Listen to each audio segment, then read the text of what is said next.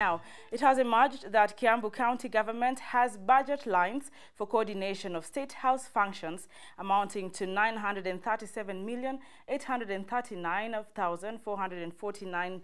shillings and administration of statutory benefits for retired presidents of 180,506,800 shillings, among others. Thus, the Senate County Public Accounts and Investment Committee directs the Auditor General to conduct a special audit for the 2017-2018 financial year in Kiambu County and submit a report within 45 days. Committee Chairperson Senator Moses Kajwang of Homa Bay made the ruling after the Kiambu Governor Ferdinand Waititu said he was not aware of such accounts and promised that investigations will be done. Among the activities funded by the Kiambu budget include supporting the peace program in South Sudan and free primary education (FPE). Waititu, who had a difficult time defending his county, said accounts and figures might have been doctored by his political opponents who are malicious and want to paint him as a corrupt governor, vowing not to take responsibility of the misleading budget lines.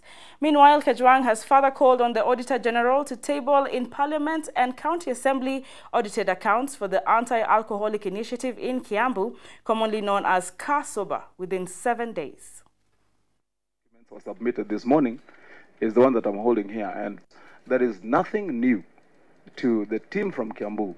as to when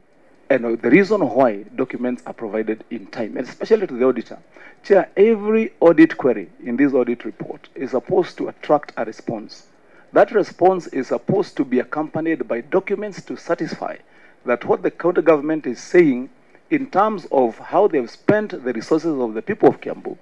indeed is true. When you are getting to make